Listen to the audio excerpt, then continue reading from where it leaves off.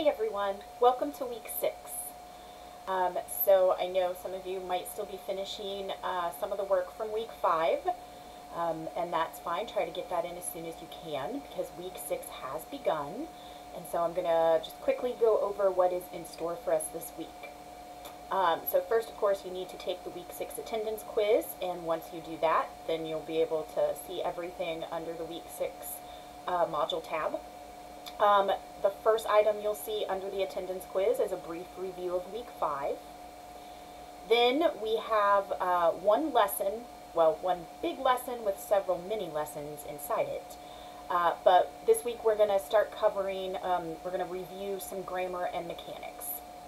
All right, so under the grammar and mechanics tab, you're going to see 3 sub-tabs.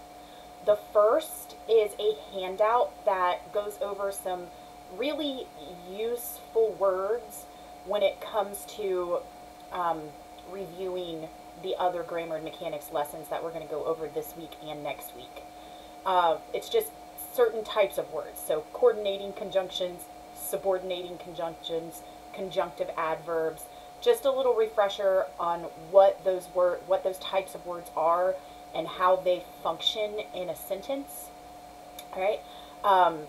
There's a handout and then a video that goes along with it. Underneath that, you'll see the first actual grammar and mechanics review, and it is on sentence fragments. So look over that handout. It explains what a sentence fragment is. It can show up in several different ways, and then it shows you how to fix them. And then there's even some samples at the bottom, some sentences, some passages that have sentence fragments in them, and the idea is to look at those examples, see if you can figure out where the fragment is, and then kind of think to yourself, okay, how would I fix this? And then underneath all of the examples on that handout are the answers. So you can kind of check your own understanding as you go. And then after that, and of course there's a handout and a video. And then after that, you have the second lesson for this week, which is on run-on sentences and comma splices. So sentence fragments is a very common error in student writing, so you want to pay attention to that lesson.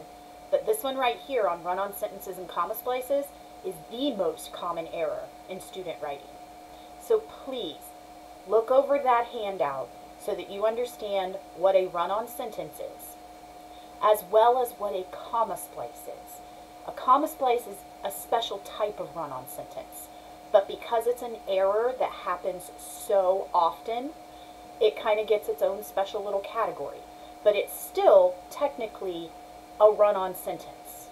All right, so make sure that you go through that handout and watch the video that goes along with it. Again, it's the most common error, and a comma splice, I think a lot of students know what a run-on sentence is. They've heard of it. They kind of remember learning about it. It's a little easier for them to spot a run-on sentence. But many students do not realize what a comma splice is, and that it is also an error, that it is also a type of run-on sentence. So please review that little handout and watch the video. Okay? And that's it in terms of lessons this week. So our homework for week 6 is, of course, the Journal 6 assignment. Make sure you watch the 2 videos that are in the instructions and then respond to the prompt. It's due by Sunday at 11:59. And then you have Project Part 3, which is the rough draft of your research paper. There is a video in the instructions for Project Part 3. Please watch the video so that you know exactly what's expected of you for the rough draft. There's also some information in those instructions regarding the peer review that you're going to do in week 8. Okay, so a lot of useful information in the instructions and the video for Project Part 3.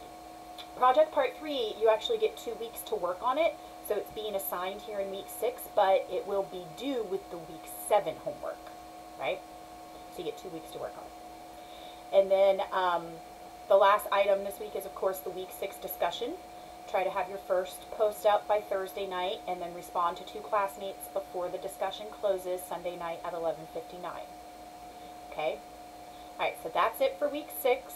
If you have any questions or run into any problems with anything while you're going through the material, please reach out. Otherwise, you are free to go ahead and get started.